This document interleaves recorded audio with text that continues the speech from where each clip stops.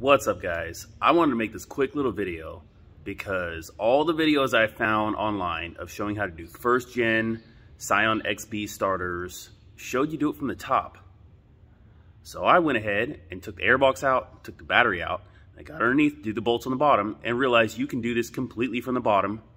It takes 10-15 minutes with a jack.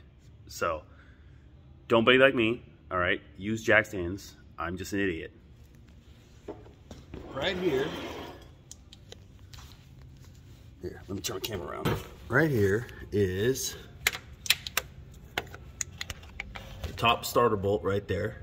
There's a manual, so it's right above the shift fork or slave cylinder fork, release fork, whatever you want to call it.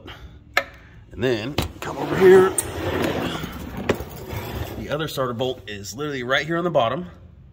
So there's one starter bolt, the other starter bolt right here. When the starter's in, it's very accessible. You can see it right there. And then the wire, the power wire from the battery, is a 12mm nut with a little safety clip that goes over the front, top of it. And then there is the quick release connector. So quick release, power wire with a 12mm nut, one 14mm nut head, or a bolt head right here, and the other 14mm bolt head from the slave cylinder side. And that's it.